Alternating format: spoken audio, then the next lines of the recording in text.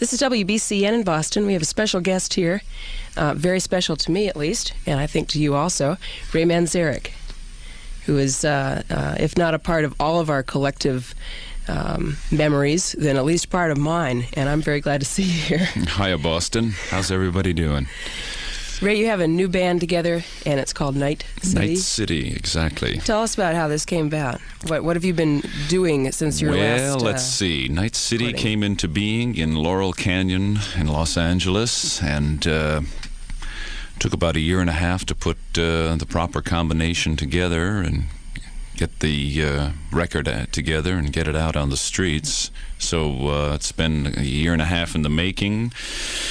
After doing a couple of solo albums for Mercury, I got tired of being a solo artist and missed having a rock and roll band, missed having a bunch of guys to play with and live with and fight with and suffer with and all the things that rock and roll musicians do, and giving themselves up to the music, that kind of thing. The people I had been working with in the studio and on the road, just somehow it just wasn't quite right. I really wasn't getting off.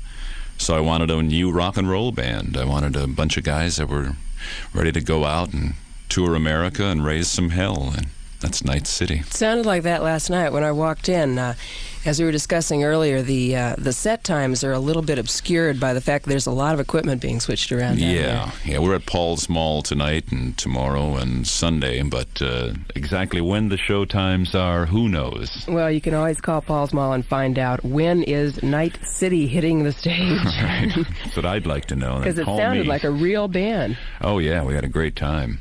Great band. I'm really happy with it. Everybody in the band is really an excellent musician, and Noah James, the lead singer, is going to be one of your favorites of the future. People are going to fall in love with him as soon as they find out what Noah's poetry and songs are all about.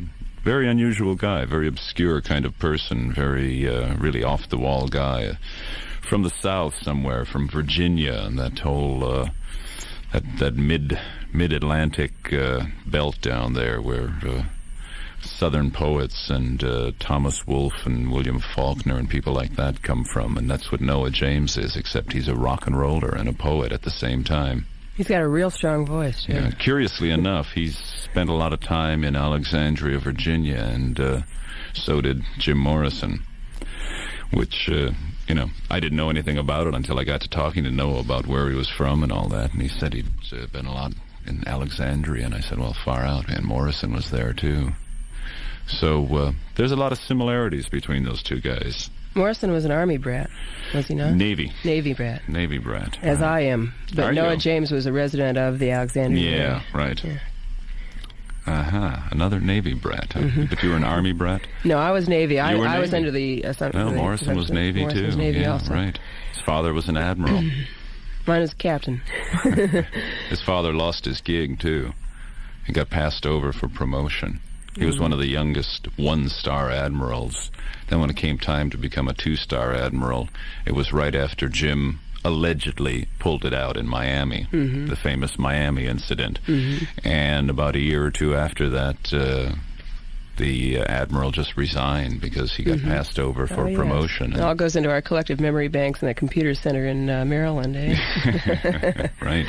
Yes, but when I walked in last night, I'm going back because come smoke-filled rooms and stumbling people or not, I want to see that rock and roll band because it sounded really good last night. Good. And I'm glad for you because I know, working in the studio is not like having a band on the road. Two different things. Yeah, two different entirely things. different. Those live bodies feeding energy back and forth to each other. So if you come down tonight or Saturday or Sunday, feed energy to us. That's what we need.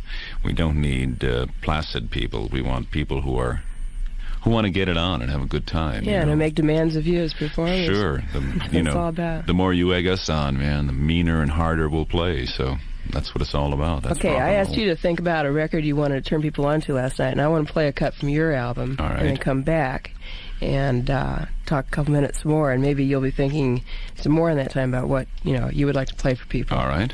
So I think one of the main points of the fact that you said the band came together in Los Angeles. Everybody at this point, at least in the vacuum pressured radio industry, thinks of L.A. as the home of Jackson Browne and the Eagles and all that. Well, I still think of it as the home of the Doors, Arthur Lee and Love, Steely Dan, and now Nite City. Exactly. It's not exactly like the Eagles. I think it has a lot more of a city feel to it.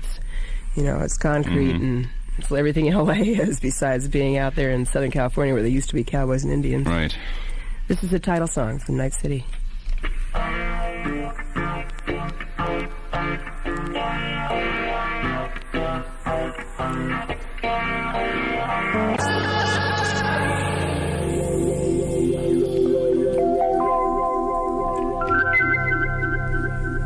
That's Nite City by Nite City.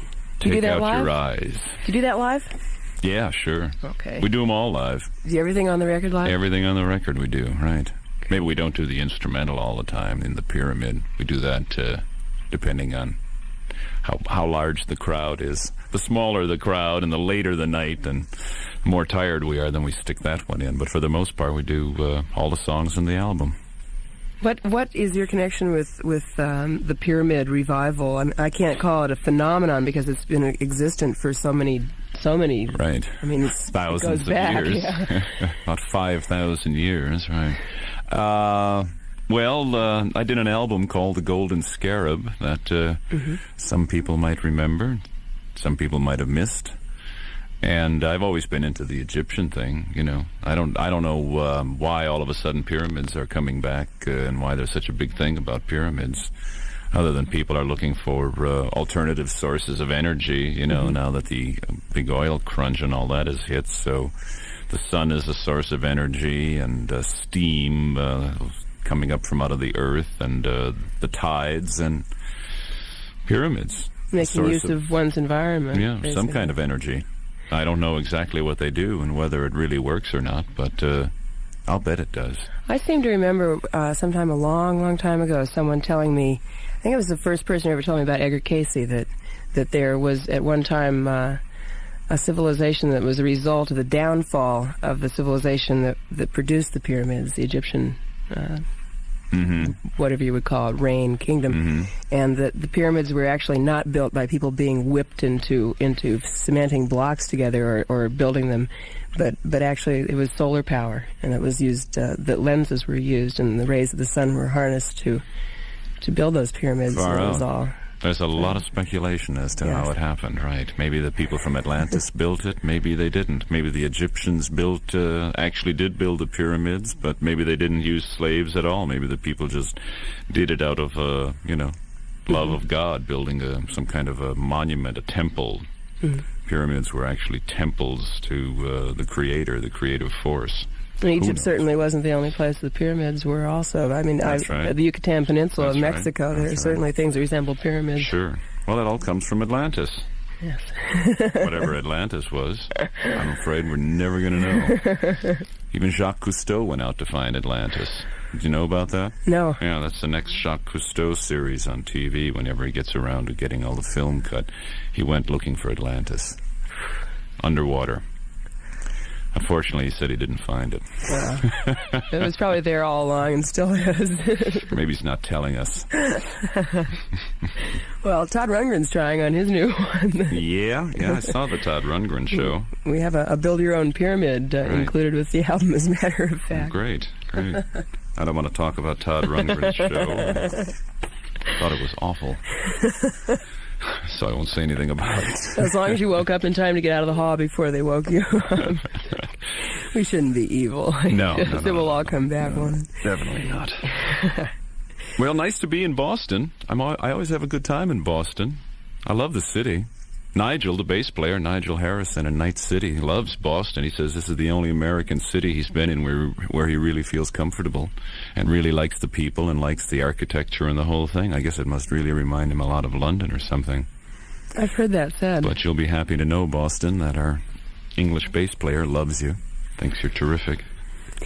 And everybody would appreciate it if you'd come and see Nite City. We're at Paul's Mall through Sunday night. Through Sunday night, right.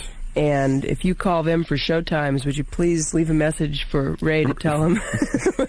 Tell him to call Ray and let him know what time he goes on. Why don't you introduce the next song? Because I think it will be your goodbye This is song. one that I like. This is one of my favorite jazz groups, jazz rock. It's not really jazz rock. It's a jazz group, although they like to get into the jazz rock thing. It's Weather Report. And this is off of the album, whatever the heck this album is called. You know, one of Weather Report's albums. If you're not into Weather Report, pick up a couple of their albums. They do some really great things. This one's Tail Spinnin'. Tail Spinnin' is the album, right. As in right. T-A-L-E. And this is a cut called Badia. Thank you for coming by, Ray. My pleasure, babe.